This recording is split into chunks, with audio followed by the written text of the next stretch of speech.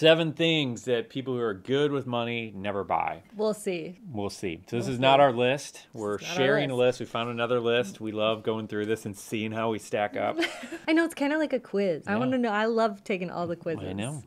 So we're going to kind of look at each one of these, see how we're doing. You can judge for yourself, see how you're doing. We'll see if we are good with money or not. Who is saying whether we're good with money or not? I don't know. I'm not sure, but we'll Okay. see. All right. So this is from an article in Medium. We will share the link in the description below so you can check it out. 7 things people are good with money never buy. I like this Number picture. 1. I want to go shopping with that girl, whoever she is. Number 1, they're not buying brand new cars. I feel like we talk about this nonstop.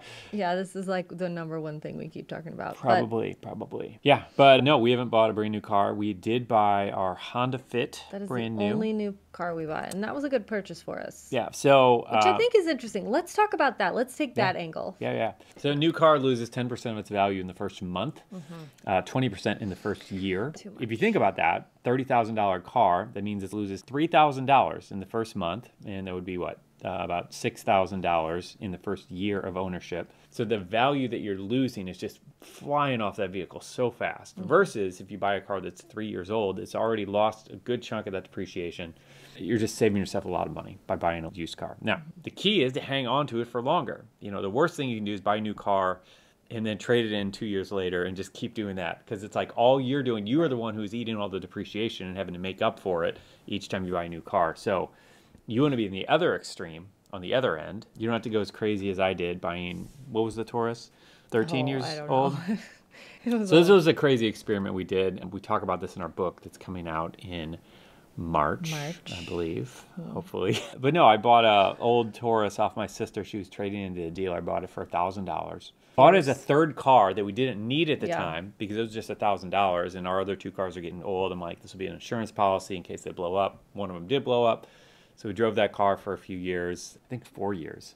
And because it was so old and so far down in the depreciation curve, it just really wasn't depreciating anymore.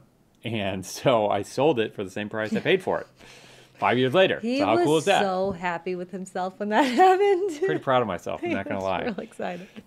Okay, but why did we buy? Let's answer the question. Why did we buy a brand new car? Like, what was the reasoning for that? We bought in 2011? 2006. Really? 2006 That was a is when we year bought the Fit? after our. It was our 1 year anniversary trip, right. remember? And our car blew up. So the end of 2006, right? Okay.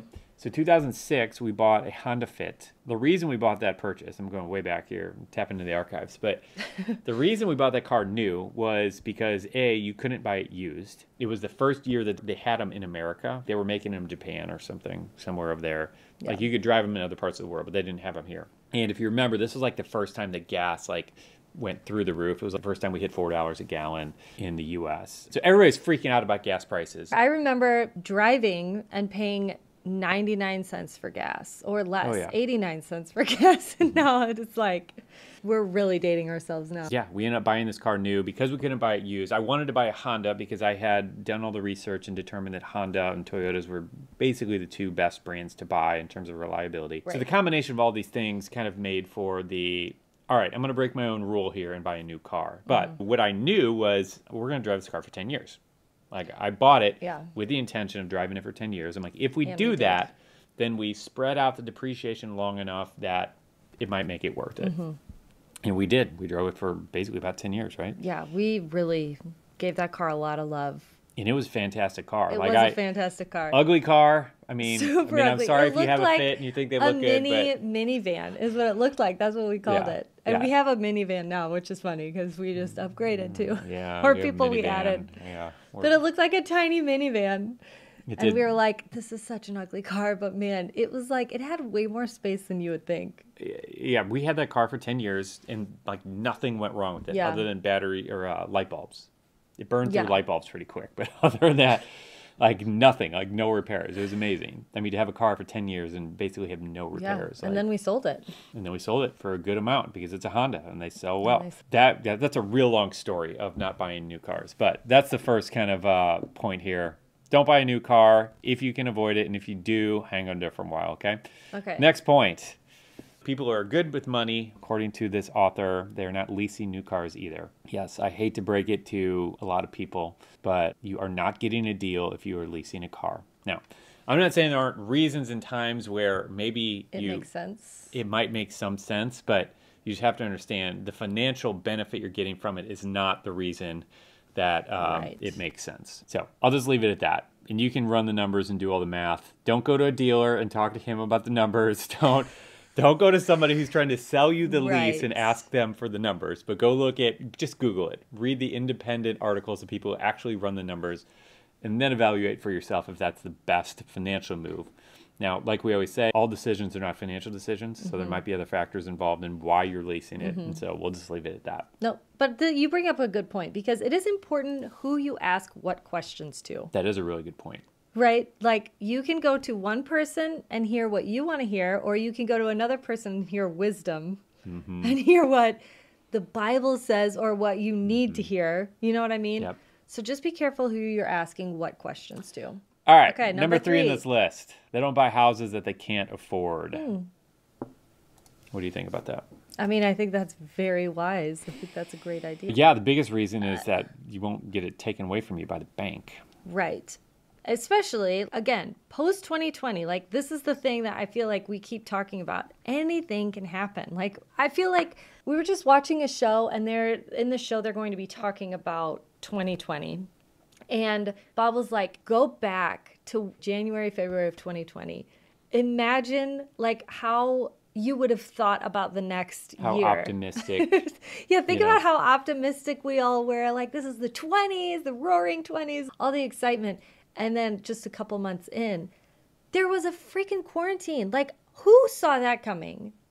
Nobody. That was unbelievable. And everything that's gone on since then. Anyway. I want to be like the anti-pandemic on this podcast. And I know we don't want to talk about the pandemic the whole time, or any of the conspiracy theories, or any of that stuff. Let's talk about all of it. Let's bring it out here. Let's talk about politics. We're already talking about religion. Let's just do it. It was very surprising, and it put us in the position of, okay, anything can happen. The things that we didn't think were going to happen, happened. Yeah.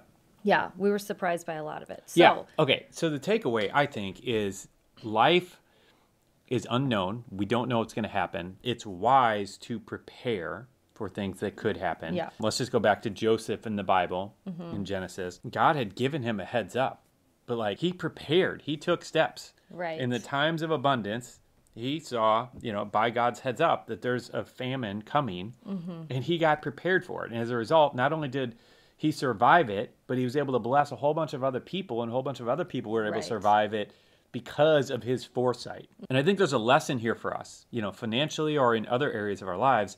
Like, we should be paying attention to the signs. We should be paying attention to what's going on.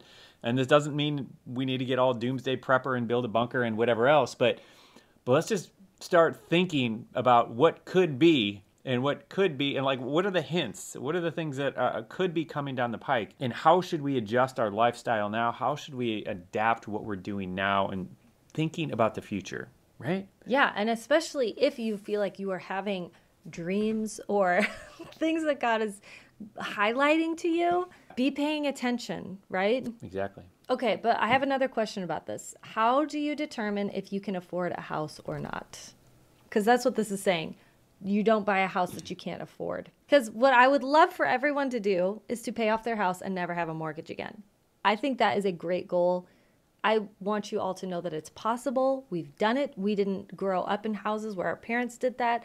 So it's not like we came from all this money and we were like, but what is a reasonable idea here of what can we afford? I know this might be a cop-out. I just don't like talking about this, but 28% of your income, this is rough guidelines of what a lot of financial experts say should go towards mortgage expenses. So whatever, roughly a third of your income, or ideally less, should be focused on that. I don't really like that because we've never operated on that. We've operated on pretty much as low as we can get by on. And this is the thing. This is where personal finance is personal, because that didn't mean getting the cheapest house we could possibly find, because we could find things cheaper in parts of the area or city we didn't want to be in, or that didn't make sense for our didn't family. make sense for us, Right. or were more dangerous or whatever. But on the other hand, it wasn't just where do we want to be? It doesn't matter how much it costs. We're just going to go there. Like our goal has always been, how can we get a house that suits our needs for as little as possible so we can get it paid off as fast as possible. The goal has always been, how do we become mortgage free as fast as possible?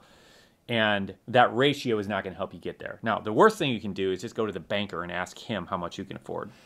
Because even after the housing crisis of 2008, you would think that they would be, and they were a lot more cautious for a little bit, but still, they're always overestimating for you and I, in many cases. If you're an entrepreneur and new in business, they're hopefully underestimating, but that's not who you want to go ask how much you can afford. And that's what a lot of people do, unfortunately, and especially pre-2008. That's part of why we had the crisis that we had with the housing mess, is because the banks were just lending way more money to people than they should have been. So again, who are you asking your questions to? Who are you asking what questions to, right? Yeah. But anyway, that's a rough, dirty answer to maybe give you a little bit more direction and point you in some direction with that. Okay, great. All right, number 4 on our list. They are not buying things on credit that they can't pay for. Okay. So in other words, if you're putting it on a credit card, it should be paid off every month. Yeah, I like that. Which Yeah. we have. You've got to tell them about the Chase card. Oh, okay, let's talk about the Chase card. Let's talk about it really fast since we are talking about credit. So the Chase card, yeah. So I, again, only talking to people who are Paying off. paying up a credit card every month. If you're not, just tune out for the next minute or two. It doesn't really matter. But yeah, so Chase Sapphire ultimately is our favorite credit card we've used. I've tried out at this point, I think 34 different credit cards. This is how I roll. This is what I do. He's fine with it. Okay. So yeah, so I tried out 34 different credit cards, and this is just the best for most situations, and ours being one of them. And so we've traveled for free, over 100 hotel nights and flights and stuff we've gotten completely free, mostly because of this card and the points that we've earned from it. Without going into all the details, a lot of these cards have points programs, but this particular points program it's just better. It's just better. The money just goes further. The points just go further. So it's like a currency that's worth more than other currencies, if that makes sense. So all this to say, the reason why we're telling you about this is because right now they have like $100,000. yeah, at the time of this recording, point yeah, bonus. there's 100,000 point sign up bonus. So it's pretty Which crazy. most of our flights, let's just put that in perspective. Most of our flights are probably under 20,000 points. Yeah, so we just booked my mom a flight up here, and I think it was like 7,000, 9,000 points for her to fly from Florida to here. And so yeah, so hotels, like some of the hotels we stay at, are 5,000 points a night. Depends on where they are. Yeah. So, Yeah. but the point is that And how those nice points they are and go stuff. really, really far. So, Yeah. anyway, there's the sidebar on that. So I guess my takeaway, or not my takeaway, but my encouragement is, if you just picked some random credit card because it's just what you've always had, or they give you a free T-shirt to sign up or something, like, it might be time to try one that might yield you some more benefit. And if you're not using credit cards, that's cool too. Like, no need to use them. We had many years of our marriage where we didn't use them because they didn't make sense for us, and we couldn't control our spending. But Right. if you are disciplined with your spending, you're paying them off every month, there's a lot of benefit and rewards that you could get. So Yes. anyway, all that to say, back to point number 4, you do not want to be paying for things. Yeah, you don't want to be buying a pair of shoes and be paying interest on it for 12 months. Like, we want to avoid that if anything at all else. possible. I think we all know this, right? This is Right. pretty common sense. But all right, number 5, they are not buying luxury goods from brand name designers. What do you think? Interesting. Well, I mean, I have been for years trying to figure out how to convince you that this was a good idea, What because is? there are some things that you can really, like, if you're going to do I'm going to buy this and then resell it, like you've Give done me an this example. before. Let's talk. Example. Like a Louis Vuitton purse. Do you There's a think good you can one. sell a Louis Vuitton? You can definitely sell a You Louis think you Vuitton. can sell it for half of what you would pay for? Oh, yeah. You think More so? than half. Yeah, and there are even some like super high-end luxury bags, at least, that you can sell for more. Okay, so here's what I As propose they that like we do. become vintage and whatever. All right, here's what I propose that we do. We buy one used, a Yeah. cool vintagey one used, Okay. and then let's get a good deal on it when we buy it used, and then yeah, let's Oh, go are for we it. doing this? Are we buying it with business money because it's an experiment for the business? This is the other thing I do. If the IRS is watching, this should be real fun. Okay. So anyway, but in general, I agree with this. I mean, I think the point is, Okay, I would say, you know, and I don't know this world that well, but a lot of high-end design stuff is just so grossly overpriced. I agree. And there isn't a super strong secondary market where you can resell it. So, anyway. No, I agree. And I think the point of this is you're just consuming. Like, I think Yeah. that's what this point Yeah. is the consuming aspect of it. So if you're going to do this, I think making wise decisions and trying to resell when you are no longer interested. Yeah. All right. Number 6, they are less likely to load up on material items at all, opting for quality over quantity. So yeah, so I think there's a tendency to kind of look at these two and say that they're contradictory. They're opposing. But they're not. I think you have cheap stuff, then you have quality stuff, and then you have whatever this Designer. is, this really high level It's thing. really just a label. Yeah, name. and so even like if we're being honest about Louis Vuitton, for example, a saddleback leather bag that I used to have made of great. this leather that's like this thick, like it really was super One piece of well leather. made, Yeah. amazing quality stuff. It was expensive. It's like $500 for a bag, but That's actually still less than a Louis Vuitton. yeah, and made a whole lot better. You know, for Probably. Louis, you're paying so much for the name, and it might be well made compared to a Coach bag or something like that. But I think the reality is it's probably not that much better than a Coach bag. And maybe it's 50% better or something. I mean, I'm throwing these numbers out of thin air. But point is, it's not like, whatever, 10 times or 100 times better like the price would make you think. No, but I mean, this is true. So I, for a long time, shopped at H&M. I still like H&M. The sweatshirt actually is H&M. It's one of my favorites. But we bought some T-shirts from Freedom Co. Their quality is a whole lot better than H&M. You know, when you wash them, the seam isn't like sideways and stuff like that. And they last a whole lot longer. So they are Really nice. they are more expensive. That brand is great. You should definitely check it out. But they're more expensive. However, it's something that you can have for like 4, 5, 6 years until Yeah. it starts really wearing out. Whereas I can buy like 6 H&M shirts. It's going to cost me the same thing, not as good of quality, Yeah. and won't look as good. Well, yeah, and oftentimes, like, so in the case of Freedom Co., it's ethically made. Like, Yeah. it's made, like, that's their main thing, is that it's ethically made clothing.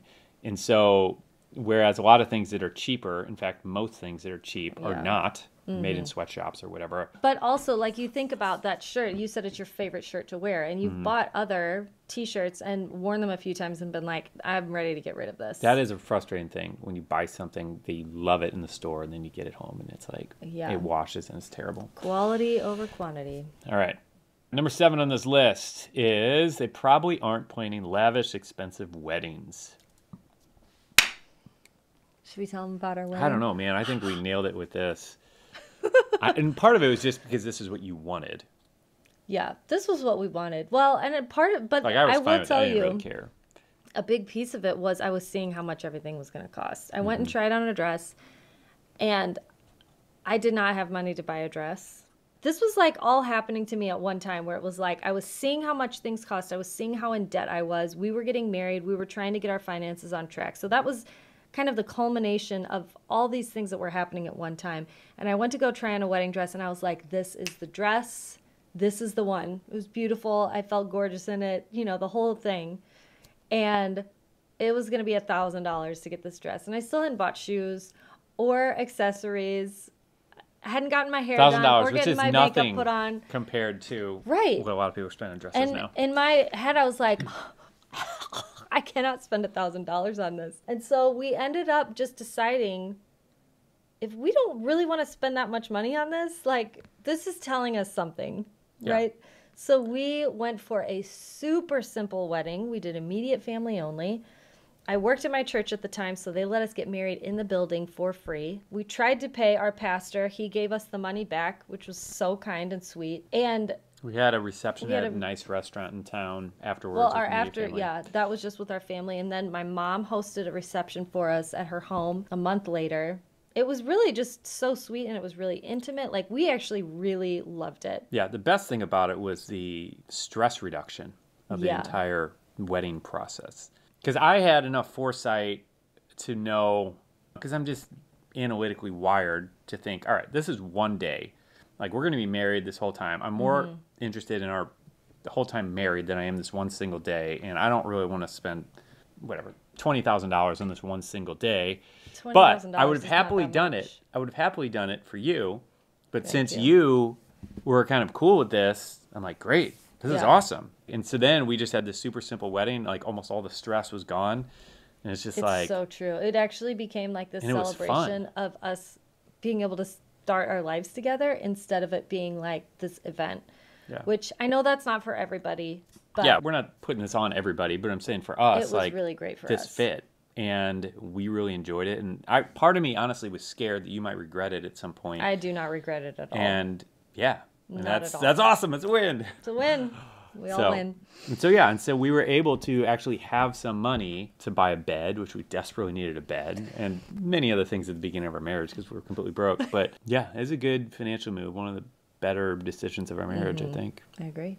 So yeah, so I think just remembering that it's one day is helpful, regardless of whether you're going to do a big wedding or a small wedding. Because it's so easy to get caught up in the frenzy and in all the typical expenses. Yeah, I have to do this. Yeah, like you have to ask that question. Like, do I really have to do this? And the answer is not, it's often different than you think. Just because everybody else does it that way doesn't mean you have to do it that way. And that's such a liberating thing to understand. And again, also capping your spending limit on that, like just saying, okay, we're only going to spend this much, usually brings out so much more creativity. Yep. It gives your friends and family a chance to participate in ways that brings you all together, because it's really such a special time of a new thing happening in your life. And I think it gets overshadowed so often by the party, and it has to be a certain way. And I think it even can cause a lot of conflict because, well, I want it this way, and well, I'm paying for it, so it should be this way. Well, but it's my day, so it should be this way, you know? Yeah. That doesn't need to be there. So, yeah, I think there's so much to think about with all of that. And I think part of that can really be saving a lot of money. Yeah. Amen. All right. So those are the 7 things that this author, we don't even have author's name. Bummer. Business Insider. Business Insider says people who are good with money never buy. So there you go. All right, that's all for today. If you haven't liked this video or whatever, subscribe to the podcast or whatever the thing is, hit the like button, do all that stuff. We love you. We want you part of the SeedTime family with us. And I don't know, that's all. See ya.